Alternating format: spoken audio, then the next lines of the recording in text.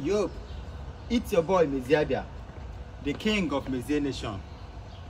Alright, it's a day to remind you that life has its ups and downs.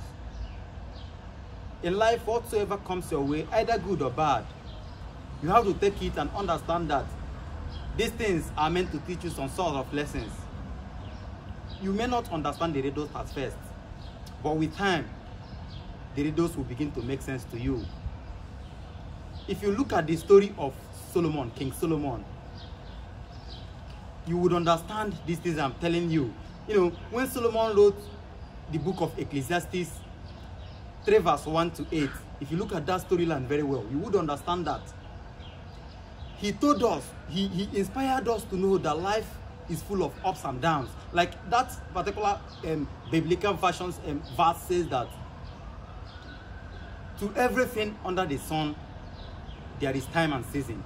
This portion of the Bible would be able to guide you to understand that life has its ups and downs. Sometimes it is rosy, sometimes it is bad. But then you wouldn't allow the bad side of life, you wouldn't allow the bad story, the bad storyline to push you aside. You would keep pushing. It doesn't always come easy. They said that good things don't always come easy. You would have to meet the rough seasons. You would also have to meet the smooth seasons. It's the combination of these two seasons that guarantees you a better life. It is a combination of these two seasons that guarantees you a successful ending. Therefore, my beloved, I want to encourage all of you today.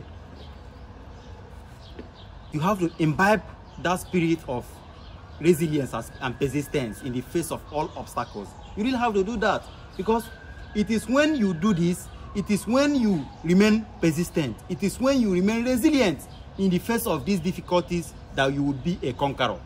It is in this phase of difficulties that your glory would be made manifest. Therefore, my beloved, you need to stay persistent. You need to stay focused.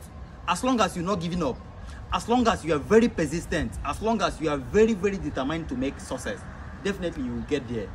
You would, surpass all the insurmountable mountains. Definitely, you would surmount all of them. Thank you and remain blessed. One love.